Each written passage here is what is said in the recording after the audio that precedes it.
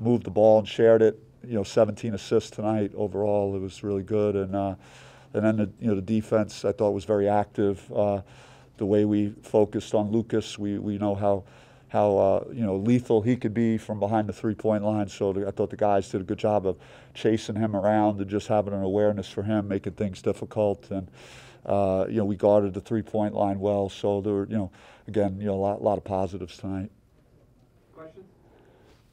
Bobby, the last week or two, you guys have been much better on offense. What would you contribute that to? Better shooting, better ball movement? What would you say? I'd probably say the diversity of what we could do with our attack, and what I mean by that is just the impact that Kamani Lawrence and Jalen Graham could have, catching the ball at the elbows, the mid post, and giving us an opportunity to score easier in the paint. These guys have to, you have to account for them, and we had I think a 28-10 points in the paint advantage at halftime, and these guys are making pretty good decisions too. When you get the ball to JG and Kamani, they're pretty good decision makers, and then Marion has really stepped up the last couple of weeks, and DJ the second half of last game and this game Jay was good, but I just we're getting more guys that are in a good flow that are playing good, and I think we had 5 guys in doubles tonight, so you always like to see that. To build on Kamani, do you feel too that, defensively, how he's working defensively is kind of, not that he hasn't had that attack on offense, but just has kind of led to that getting to the rim more on offense too? You talking about Kamani? Yeah. Yeah, he's a guy you could really count on. He understands the concepts, defensively, and overall, I thought just our activity was excellent. Your deflections, and I think we were like 11-2 in fast break points in the first half, and that was because of the deflections and anticipation and being in the right position. And we knew that they were shorthanded, with 7 guys. I feel for Wayne to have to go into a game knowing that, and having played 3 games in 5 days, that's a lot for them. So, we wanted to try and pressure them a little more and to be able to, force them to get back on defense. That was something that we talked about pregame. Coach, to kind of go off the offensive cohesiveness, I know you talked about your players have just kind of stepped up and been able to do that on the court, but have you guys really made that an area of focus at practice and things?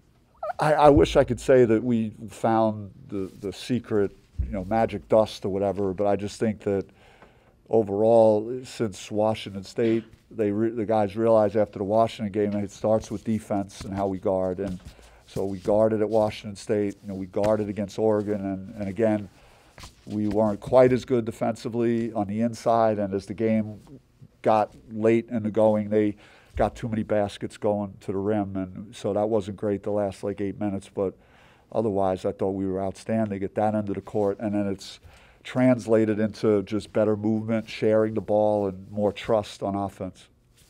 Kind of a quiet first half for Jalen Graham, only 4 points.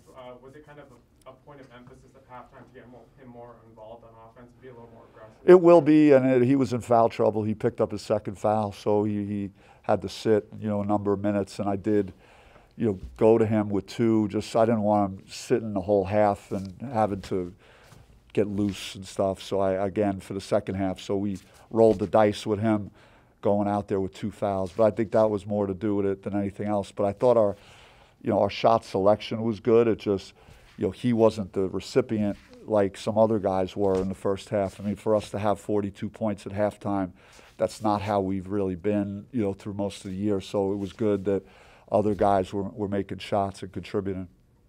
Bobby, before this weekend, most of the wins this season have been extremely tight games.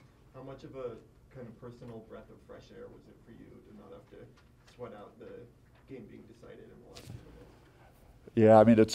Yeah, it's been a good feeling to because just about every game outside of these 2 has been, you got to coach every possession. So, and again, we're ready to do that if that's what the circumstances present. But it's good to get more guys to have a chance to play at the end of the game, having the walk-ons coming in because they work hard and they're a big part of the program as the scholarship players are. So it's always a good feeling when you could feel good about yourself and kind of put forth a dominant performance. Everybody good? Thank you.